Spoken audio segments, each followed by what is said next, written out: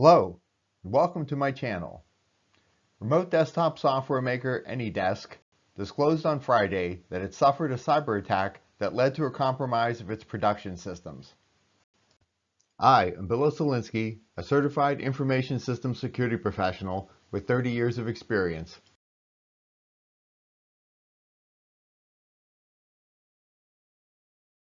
The German company said the incident, which it discovered following a security audit, is not a ransomware attack and that it has not notified relevant authorities.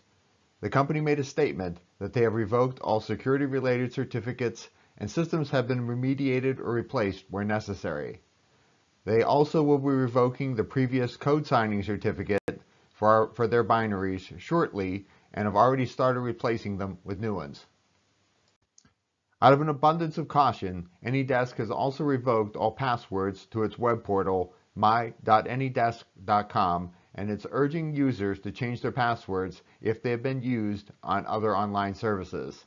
It is also recommended that users download the latest version of their software, which comes with a new code signing certificate. Anydesk did not disclose when and how its production systems were breached. It is currently not known if any information was stolen following the hack. However, it emphasized there is no evidence that any end-user systems have been affected. Since then, cybersecurity firm Cybersecurity said that it found two threat actors advertising a significant number of Anydesk customer credentials for sale at exploit.in, noting it could be used for technical support scams and phishing. The threat actor has been found offering 18,317 accounts for $15,000 in cryptocurrency.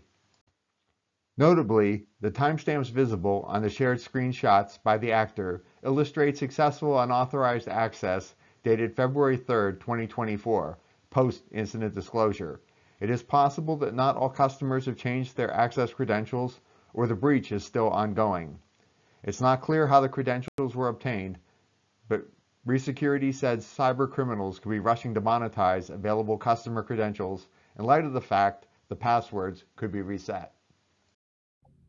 That's all for this presentation. If you found this video helpful, please like and subscribe to my channel.